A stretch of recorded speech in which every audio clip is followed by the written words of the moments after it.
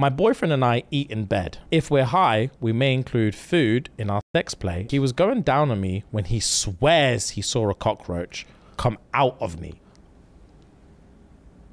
I may have roaches, so maybe a roach came out from under the crease / fold in my stomach.